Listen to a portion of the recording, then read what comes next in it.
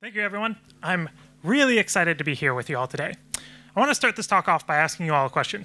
How many of you have heard of Atwood's Law before? Okay, a surprisingly few number of you. Well, Atwood's Law, for those of you that are not familiar with it, simply states that any application that can be written in JavaScript will eventually be written in JavaScript.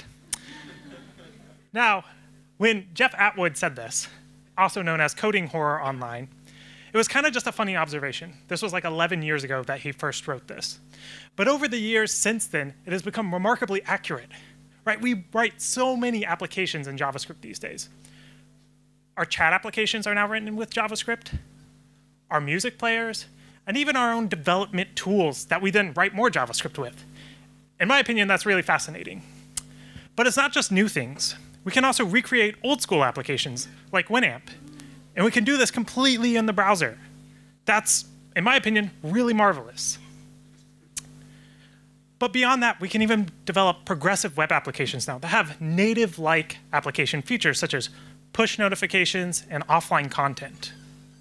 But we can go even beyond just applications themselves and develop runtimes for other languages like Java or Ruby in JavaScript. Now, I don't know why you would actually want to do this other than as a cool experiment, but it's really awesome. It's astounding, in my opinion, what JavaScript can do these days. And that's kind of at the heart of what I want to talk about today. And it's represented by this picture of the magnificent Idris Elba. I'm a huge fan of his, and I love the show Luther, but really what I want you to focus on is actually the fact that this image is showing up in a web browser at all. You see, this image format is actually in a format that's been encrypted, so it's not a normal PNG, which means that by default, the browser should not be able to display this. In fact, I would go so far as to say that if you loaded this up in pretty much any other browser other than in the application that I had coded, you would just get an error, and it would be very confusing. And so what I want to talk about today is how we can create and serve our own custom image formats and deliver new experiences to users that feel like they're native to the browser. And so while I think this topic is really cool in its own right, it's going to serve as a platform for us to learn about some cool new web technologies that are available today. Before we jump into all that, though, who am I? My name is Trent Willis. I work at Netflix as a UI engineer. But more importantly, for the purposes of this talk today, I'm just someone that really loves the web, and I really love JavaScript, mainly because I found a lot of freedom and creativity with those technologies. And I think that there's a lot to be found there for others as well. And what's really exciting to me about this particular moment in web development history that we find ourselves in is that JavaScript and the web platform are evolving pretty rapidly. And that's what spurred this talk. There's lots of cool stuff out there that we can experiment with. And I found a really interesting piece of information about a year ago. And that is what led to this topic. So what was that piece of information? Well, I was looking at a specification from the Web Hypertext Application Technology Working Group, better known by the abbreviation WHATWG.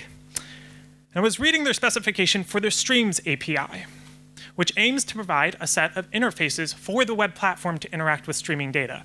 This is similar to what is already in Node.js, like we heard about earlier from Luciano, but it's native to the web platform. What was interesting to me, though, is that in reading the spec, one of the use cases they identify is that if a stream is installed inside the fetch hook of a service worker, this would allow developers to transparently polyfill new image formats. And that got me thinking, that's pretty awesome. I had never considered using service workers for anything outside of normal progressive web app functionality. And I got even more excited about this idea as I thought about how important images are for the web, right? From funny memes all the way up to photos of influential figures. Photos, in my opinion, are a really, really important part of our web experience. It's how we consume and relate to content a lot these days. I would go so far as to say that without photos, the web is almost kind of boring. So wouldn't it be really awesome if we could experiment with them? Try out new image formats, custom encodings that feel like they're native to the browser. Do things with images that we historically have not been able to. I think so. I think that's cool. But being a pragmatic person, I also tried to think of a way in which we could do this that would provide real value, real benefits to our users. And while I was thinking about all these ideas, I came across another web API that I was relatively unfamiliar with. and that is the Web Crypto API, which is a built-in module in the browser that defines methods to allow you to do things like encrypt and decrypt data. And I thought to myself, hey, that gives me an idea. It might not be a good idea, but it's an idea. And that is, what if we combined both of those APIs and built an encrypted image format? In a privacy-conscious world, that seems like something that could provide real value to folks. And I started thinking like, okay, this is cool. Let's do it. What am I going to name it? Well, I figured it should have crypto in the name. And the first thing that comes to mind these days when I think of images is Instagram. So I was like, I'll name it Cryptogram. About 10 minutes after that, I decided, though, oh, Cryptogram already has another meaning. But I had already created the repo, and so that's what we're sticking with. And so for the remainder of this talk, we're going to talk about how exactly I built this, implemented an encrypted image format in the browser. Before we jump into the code, though, we need to think about what it is we're building. We're going to start with an encrypted image. This is going to basically just be a PNG that we ran through an encryption algorithm. We want to be able to display that in the browser like any other images, using a normal image element tag and simply specifying a source path. We know, however, that this won't work right now because browsers can only display image formats they have knowledge of, like PNGs, JPEGs, or GIFs. And so, how do we get around this? Well, we need to focus on what the problem is. The problem is that by the time that data reaches the browser doesn't know how to interpret that data. And so we can work around this by using a service worker. With a service worker, many of us are probably aware that it's how we build progressive or offline web apps. But what we may not think of them as is actually a proxy that kind of sits in between as a middleman between our applications and all of the external resources we're connecting to. But when we think of them in this light, it becomes a lot easier to understand how we might polyfill this functionality we need. We do it by loading the encrypted image file, and on its way back to the browser, we transform it into a normal PNG file. And so what we're going to do is we're going to get a .epng and then convert it to a .png, and the browser will be none the wiser, and it'll work, hopefully. That's the high-level idea. So let's actually build it. A note before I jump into the code here, all of this code is going to be available online, and there's going to be quite a bit of it. So don't worry about taking thorough notes. There will be links out to demos where you can look at the source and read all the comments that I have in there. So just buckle in and let's have some fun. So to get started, there are two APIs we need to be familiar with in terms of service workers. The first is known as a fetch event.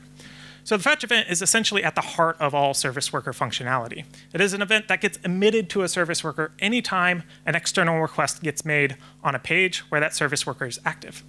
So essentially, if you have a service worker, anytime you make an XHR request, a fetch request, or the browser requests an image for an image tag or a script for a script element, you are going to get one of these events.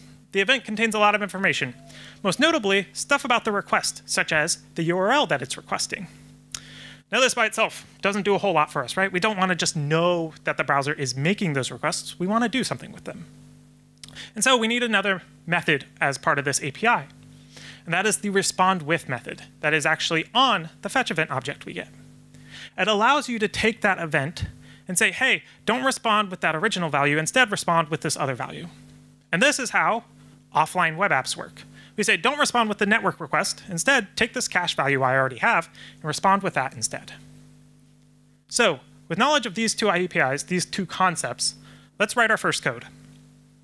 We're going to start by registering a service worker for our application. Like so. I like to be obvious with my naming, so I just named the file serviceworker.js. And in that file, we're going to define an event listener for fetch events. Now, by default, if we don't do anything with this event, the browser will behave as normal. And that's great. That's what we want it to do for the vast majority of use cases. But if we get a request that is for an encrypted image, we want to do something else. Now, you'll notice in this if statement, I added a function isEncryptedImageRequest. And that's because, one, I find it makes the code a lot more readable and easier to understand. But then, two, these checks, these conditions can get kind of complicated for requests. In our case, however, we're going to keep it pretty simple. We're going to simply check that if the request URL ends with the extension .epng. If it does, then we're going to assume it is an encrypted image that we're loading. And so, if we have an encrypted image, what do we want to do next? Well, we want to take that fetch event, and we want it to respond with a new PNG image that we're going to generate from that original encrypted image request. Now, this is actually pretty much all of the service worker-specific code that's in this talk. Everything else we're going to look at could be written in the main thread or in the service worker. There's not a lot that you need to know in the realm of service workers. So how do we actually implement this function, though? How do we convert a PNG or get a PNG from an encrypted image? Well, we need to do a couple things. First, we're going to fetch the data from our original request. Then, we need to get that data from the request as an array buffer. When dealing with images, you often deal with either array buffers or arrays of integers because they provide for a better representation of the image data, more so than objects or strings usually do. And so once we have that data, we are then going to run it through a decrypt function, which we'll write in a moment. We can then turn that decrypted data into a new data blob that we can use as a response and encode it as a PNG. Finally, we construct that new response and return it to our respond with method. Now, there's a good bit of interesting code here, but we really want to focus on just these two lines, because this is what actually functions as our encrypted image format, our custom image format. In fact, if we were to change some of the variable names and add another parameter, we actually get a generic, pluggable way of defining a custom image transformation. As long as you define a transform function that returns to you PNG data from the data that you get originally, it should work. So at this point, let's try to test our code. And we're going to get this, a broken image, but we also get an error, which shows that our code is executing in the way we expect it to. The only problem is we don't have a decrypt data function implemented yet. And so we're right on track. Everything is breaking just as we would expect it to. So next, we're going to implement that decrypt data function. So we're going to use the Web Crypto API, as I alluded to earlier. It's at the core of the image format here. And again, there are two primary concepts that we need to understand about this API. The first is what's known as the subtle crypto part of it. And this is actually the namespace that you'll find it in the web browser. This API provides a set of cryptographic primitives for us to do things like encrypt and decrypt data, but then also do things such as sign or verify the integrity of that data.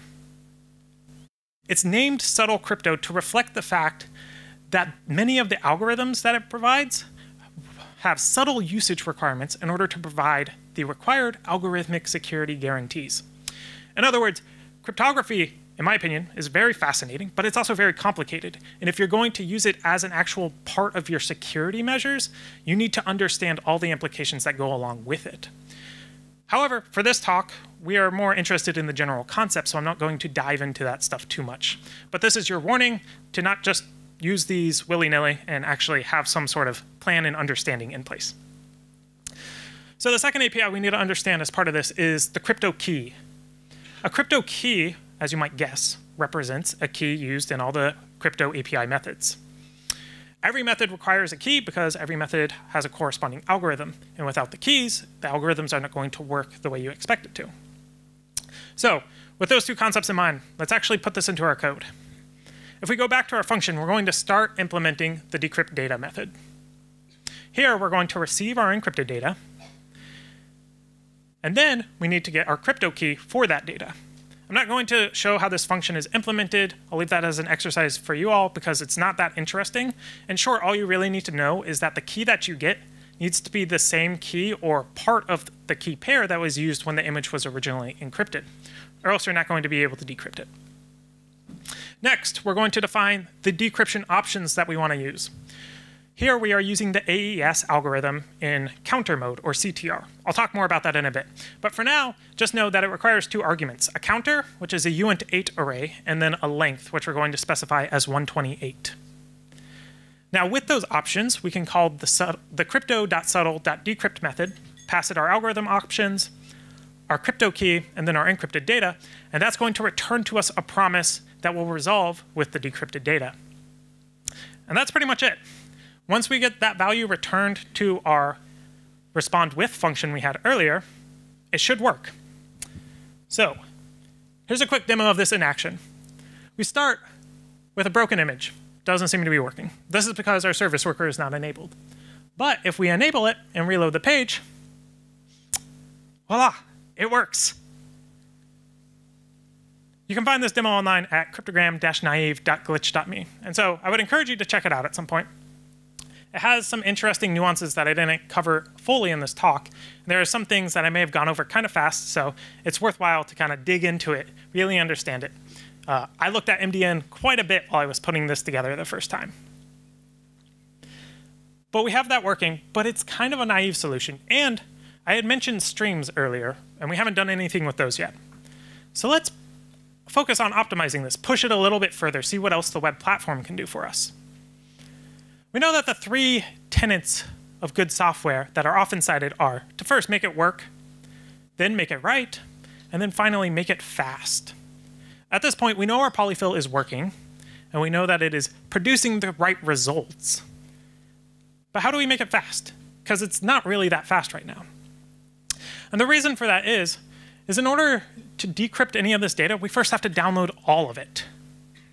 For small images, this is fine. But for larger images, if you have to download all of the data first and then decrypt all of it, that means you have to hold all of that image in memory twice while this process happens. Not to mention, there's this huge period of time at the beginning where you're not doing any work. And so, this is effectively a form of batch processing, because we wait for all the data to show up and then process it in one giant batch. What could we do to make this better? Well, as we might have learned earlier in the day, we could use stream processing instead. We can process the data as it arrives bit by bit. Now, if you weren't here for the talk earlier or weren't paying that close of attention, we're going to recap what that means real quick. So like before, we download the data, but after we've downloaded a small chunk of it, we can start to process that data. And as that process is happening, we can download more data. And then we simply repeat this process until everything is downloaded and all of the work has been done. And the result is that much of the work that we used to have to do after we downloaded all the data, we can now do while we're downloading the data. And that should save us a good chunk of time. And not to mention, save us some memory. Now, this won't be the same as not having to do any work, obviously, but it does provide a nice speed up over the naive solution we had before. So if that's the idea, let's see how we would implement it. If we jump back into our polyfill function, we can start by changing a few of these lines. So that instead of returning a PNG blob, we're actually returning a PNG stream. Let's walk through this real quick. We're going to start by fetching the image. Same as last time, nothing's changed there. And then we're going to construct a new transform stream with a decryptor object that we'll implement in a moment. And then finally, we'll call pipe through on the response body and pipe it through the transform stream. Now this might seem a little odd or esoteric to you, but the body of a fetch request is actually a readable stream. This is a relatively new addition, but it's really powerful. And what we're doing here is essentially saying, hey, take the response body, and as all the data for it arrives, gets streamed down by your server, run or pipe it through this transform method. And so we get a new stream that represents that transform data. And finally, we want to construct a new response out of that stream and return that to our fetch event. So that's the gist of what needs to happen. And at a high level, it's kind of readable. But all this stuff about transform streams might be a little confusing because it's a very new specification to the browser, and they actually work differently from how streams in Node.js work. So the Streams API still has 2 primary concepts like the Node.js one, and those are writable streams and readable streams. As mentioned before, writable streams obviously represent a stream of data that you can write to. It's kind of your destination of where you are sending data. Readable streams are then streams of data that you read or access and get data out of.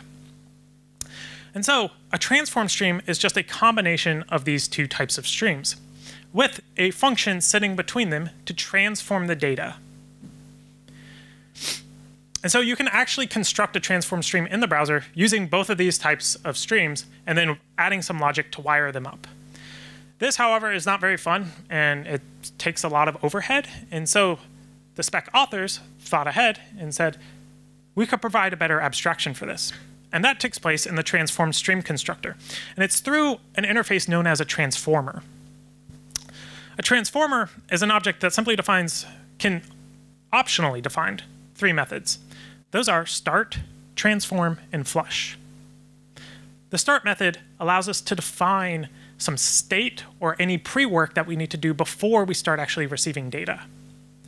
The transform method is then called every time we receive a chunk of data to process. And then we finally call flush once we've received all of the data and we've got a signal that the stream is going to close. So let's see this in action, rather than all hypothetical. If we take our decryptor class, it's actually an implementation of a transformer. You'll notice that all these methods in the class are async, so they can return promises, which plays really nicely with the fact that we're having to use the crypto API, because all of those methods are async as well. So in our start method, we're going to set up a counter. Same as before, it's a uint8 array. And what this is actually going to do is allow us to count the number of blocks of data that we've decrypted. And this is important when we're streaming data because we're not going to do all the work at once, and so we need to track where we're at in the process. Then we're going to get our key. It's going to be the same key for each chunk of data that we decrypt, so we only need to do it once. That's it for the start method. In our transform method, we're going to start then by getting a chunk of data, and then we get a controller that controls the interactions between the input and output streams. We're going to get the length of that data and divide it by 16.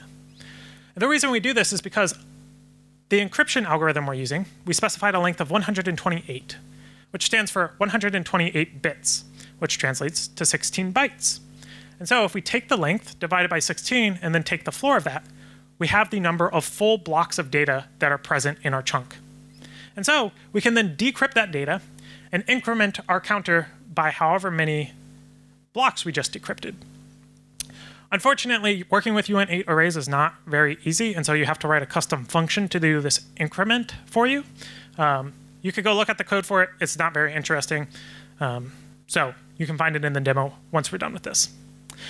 Now, the observant among you might have noticed that there's potential for us to get a length that is not perfectly divisible by 16, in which case we can't increment our counter by an integer. And so we have to write a little more code to deal with this. And that is to simply find the remainder of the data that doesn't fit into a perfect block, and then save it off until the next run. And the next time we receive more data, we can then concatenate that or prepend it to the new chunk of data. Basically, until we get to the end of the stream, we need to make sure we're operating on complete blocks of data each time. Otherwise, we're going to lose our place and the decryption won't work properly. So we can collapse all of that. And then we have one last function, and that is the flush method. And here, we are going to check if we have any leftover data from the transform method. And if we do, we decrypt it. We don't care about incrementing anymore because we're at the end. And then that's it. That is our streaming implementation. And so we're going to look at another demo. Same as before. This one, we start with a broken image. But if we re-enable the service worker, we'll begin to see the image appear. But I've purposefully slowed it down here so that way we see it come in a bit at a time. And you can see all the different chunks of data that we're decrypting. Now this image is a pretty large image. I think it's about 20 megs. And so it seems kind of like it's loading slow. But if we remove the artificial slowdown that I inserted, this actually goes pretty quickly. Which is why I added the slowdown earlier. And this is awesome because it shows that we can polyfill these custom image formats and have them actually be somewhat performant. So you can find this demo on Glitch as well at cryptogram-streaming.glitch.me. Now, I realize we just covered a ton of code, and a lot of it is kind of low level, right? It's below all those frameworks and libraries that we're used to working with. And that's because a lot of these things are pretty new on the web platform. And that's kind of the real point of this talk today. It wasn't necessarily to show that we can implement our own image format. It's really just to show that there is a lot of cool stuff we can now do on the web platform that was not previously possible. Technologies like streams, web crypto, and service workers provide us with a lot of building blocks to build really cool and not always practical ideas. And so as I've been thinking about all these technologies and related topics over the last year, there's a few other ideas that have come into my mind. So let's talk about those real quick before I end. For instance, what if you used WebAssembly? Incorporated WebAssembly into those transform streams, and you got some lightning fast data transformations. You could then compose those together by piping through multiple of them. You could even implement new encryption algorithms or decryption algorithms using WebAssembly and have them perform very quickly. Or what if we took that ability to intercept requests at runtime and change how we think about our development workflows? Right? What if you could have streaming compilation for your TypeScript projects at runtime in the browser? You no longer have to run a local build process, and instead, your browser just knows that, hey, I'm loading a TypeScript file, I should compile this and then cache the result, and then only recompile it on the next load if it's changed. That would be awesome. I hate running local build systems, so this would be a really awesome feature to me. Or maybe you could completely polyfill extensions to the web platform. Right? What if we could load HTML files into our JavaScript modules and then just reference them like a JavaScript object? This would be really powerful and give us new ways to do templating in our JavaScript applications. And while we're talking about ES modules, why not experiment with being able to import assets by their package name, such as in the package name maps proposal? I polyfilled this, but it's now starting to ship in browsers, and so it may not be super worthwhile to check out. But the point is, it's possible. You can do a lot of things that you used to not be able to. And finally, what about inserting video effects at runtime in the browser? If you get a stream of video data, you could transform it, and if you're using fast transformations implemented in WebAssembly, you could insert real-time effects into those live streaming videos. That would be incredible in my opinion. Now, obviously, this isn't all the topics, all the potential things that we could do here. These are just a few ideas that I've been mulling over for the last few months.